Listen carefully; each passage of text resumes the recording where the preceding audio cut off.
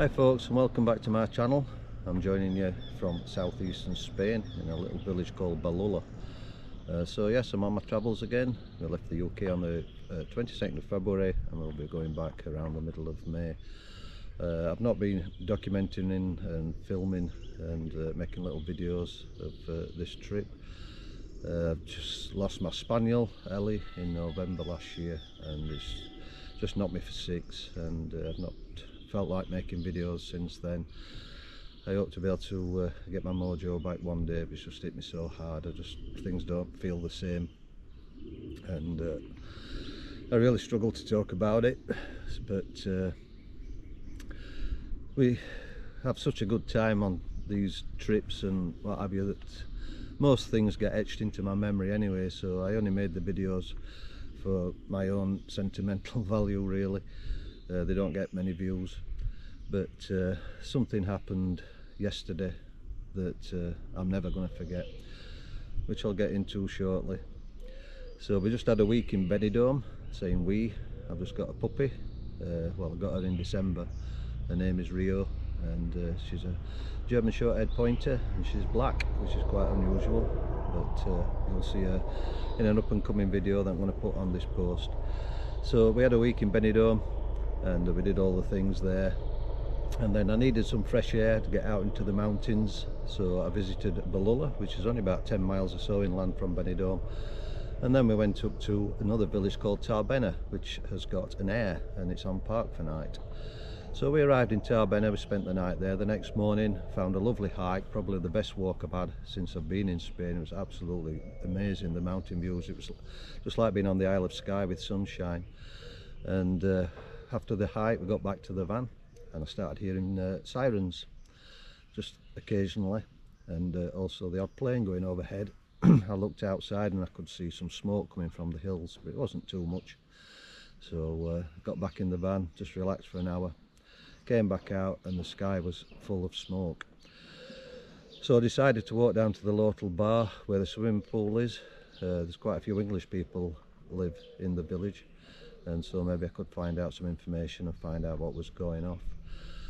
And it turns out that there was an absolutely huge hillfire taking place.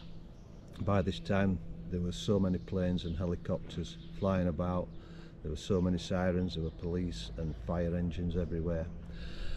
And down at the local bar there were evacuees from the hills. Some young lad had I think he'd lost everything. Everybody was consoling him, which was really sad to see.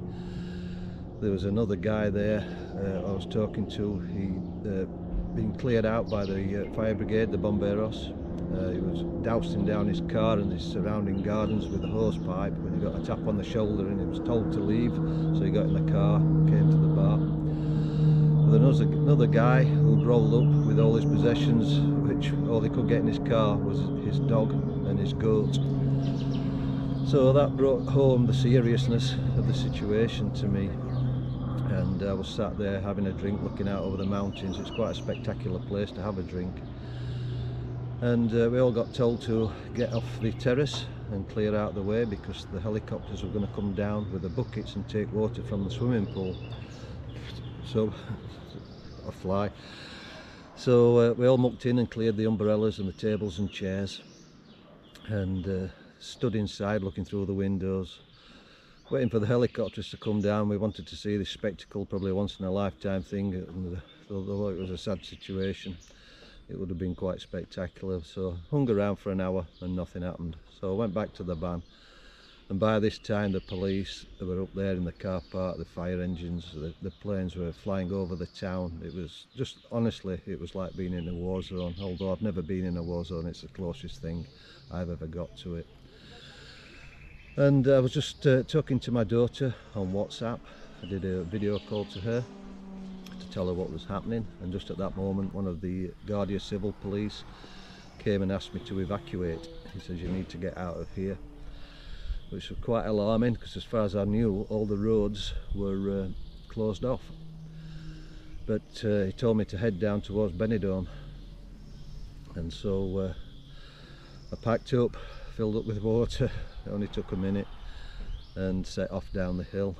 And as I got just to the edge of town where the swimming pool is, where I'd been sat having a beer earlier, I saw that some helicopters were coming towards the swimming pool, so I quickly pulled in and made a little video which I'll show you now of the helicopters gathering water in the rubber buckets.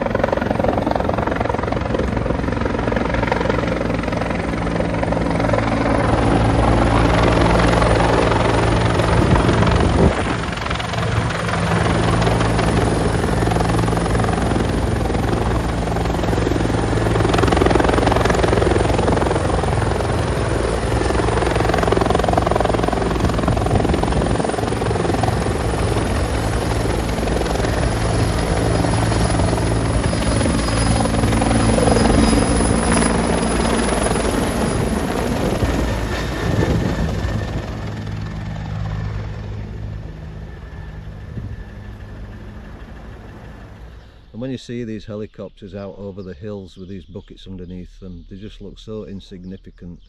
You think, what on earth can that do against a monster of a fire? But they were absolutely amazing, the services, the fire engines, the bomberos, the police, all the planes they put. God, I just can't even imagine how much money it's cost to well, they're still at it now, and it's the day after, how much all this has cost and what could have caused it. Maybe just a broken bottle somewhere, maybe an ember from a garden fire, who knows. But I heard that a hotel had gone up, as so many people lost their homes, lost everything. And as I was carried on driving down the hill, you could see the roads were lined with the forces. The army was actually getting called in, and that's why I had to move out, because the army were coming with the big trucks. They needed the space in the car park. And so after 15 minutes driving, we got back down here to Ballula. And I was looking on the news last night, and all the reports were saying how severe this uncontrolled fire was, and the towns that were endangered. So I'm pretty glad I got out, to be honest.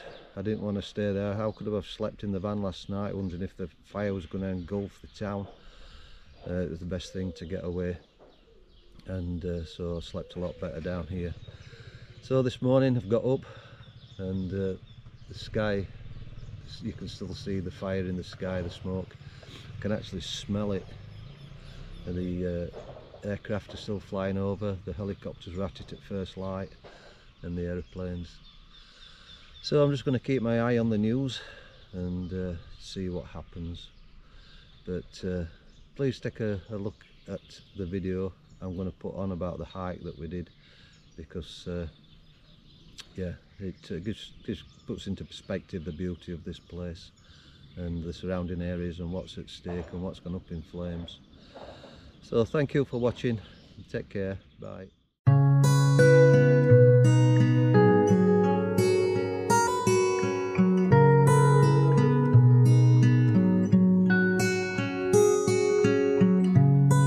When the time is right and I'm not alone, I will conquer this and bring you home. When this world has stopped and the breeze is up, when the time is right, I'll sing you a song. Hey, I'll sing you a song. Hey, I'll sing you a song. When the horn don't blow, I'ma let you know. When the story fails, I'ma be the tape. When your spirit's out,